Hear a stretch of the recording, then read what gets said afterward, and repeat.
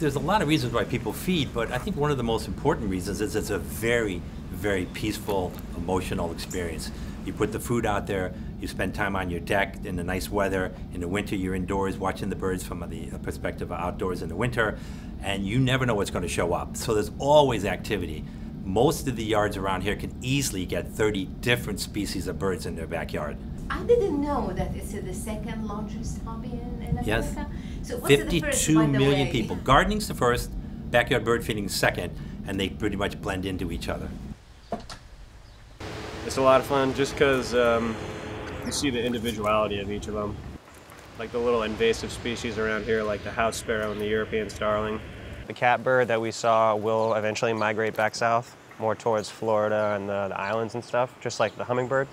The robins will leave too, but things like the blue jays, cardinals, goldfinches, woodpeckers, they're here all year. You mentioned about young families moving in and starting the hobby, so we can say now that the age range for Anywhere from, I say, the 20s to 80-year-olds, all in between. We spend a lot of time too also with the schools, because a lot of school teachers have environmental programs, and they've set up habitats in their schools to teach the young kids about the birds, the species, the nesting, and how to attract them.